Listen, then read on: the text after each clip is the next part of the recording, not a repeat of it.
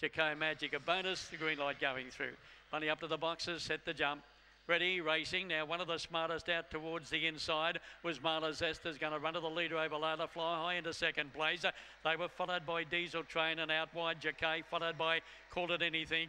A good way back to stop Sonoring, followed by Magic Bonus and our Gabinia at the tar, but Marla Zester on the turn, going beautifully. It's 4 lengths in front and down to the line. Too Good for Jackay and then Diesel Train. They were followed up behind it by Call It Anything.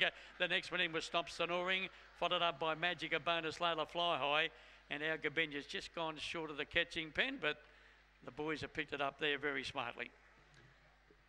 Winner Too Good for them in the final event. Marlo Zester, you can't beat that good early dash, and that's been the case with Marlo Zester. Roll to the lead early, and it's won the race nicely by Lochinvar. Marlo Just Touch It, and by Jeff Grimwood, owned by Jeff and Leanne, and trained by Jeff, defeating number 8. And that was Jackay, Disintegrate, Unleashed the Elite for Jerry Lee, and number 2, Diesel Train, 3rd, Lochinvar Motto, Catherine Rose for Gregory Lai, 4th place to number 1, Called It Anything. They run 22.98, they run home in 12.32, official numbers 3, 8, 2 and 1, and that first section 10.66. Now here we go with the margin, the winning margin in the final event.